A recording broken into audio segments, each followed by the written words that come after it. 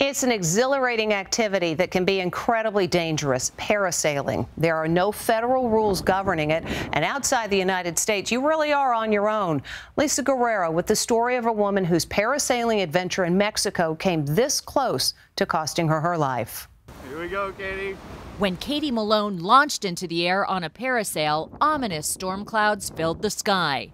But she never imagined her rope would snap in the rough winds, leaving her drifting 1,000 feet in the air. Oh my God. Everything just broke loose, and I just started praying, please don't let me be paralyzed, don't let me die. The 31-year-old massage therapist from outside San Diego was violently tossed around for 45 minutes before crashing 2 miles away. Filming below, her good friend Ben Moore watched her disappear from view. From the height that she fell, I didn't think there was just any chance in hell that she would have survived. I had broke 11 bones total, so I had broke my skull, my jawbone, cheekbone. She was medevaced from Mexico to San Diego, where doctors put her jaw back together with 14 screws. Do you feel lucky to be alive today? Very lucky to be alive. When I was spinning out of control coming down, I just didn't know if this was going to be it or not. Parasailing horrors have happened before in Mexico, very often triggered by rough weather. In 2012, a gust of wind blew this 9-year-old into a building.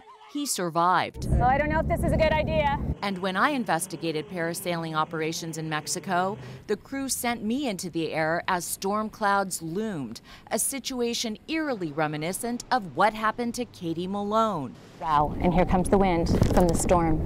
Look again at Katie's liftoff. There's dark storm clouds heading her way. So this was a terrifying experience for Katie. I mean, being trapped up in the air over 1,400 feet for 45 minutes, basically just like a kite in the air.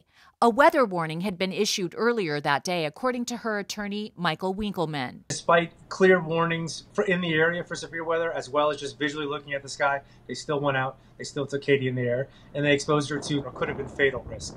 They were so cavalier with Katie. They shouldn't have taken her up in the inclement weather. Today, Katie's mom is just happy her daughter is alive. It was literally the worst thing I've ever been through my whole life.